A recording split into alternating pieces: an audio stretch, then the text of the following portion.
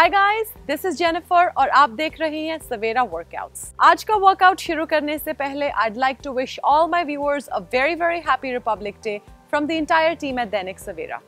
I hope that you feel gratitude in your heart for being born an Indian.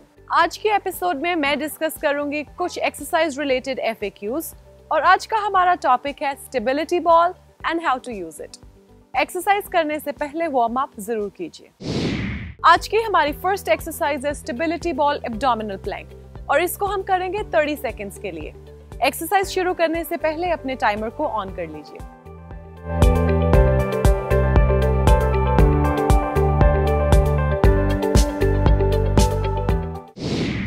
Next up guys is your simple plank hold but on the stability ball for 30 seconds. So set your timers out again.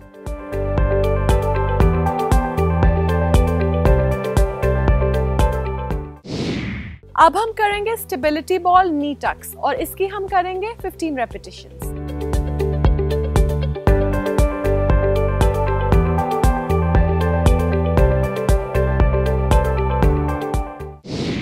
Finally guys, stability ball crunches, 20 reps with the weight of your choice.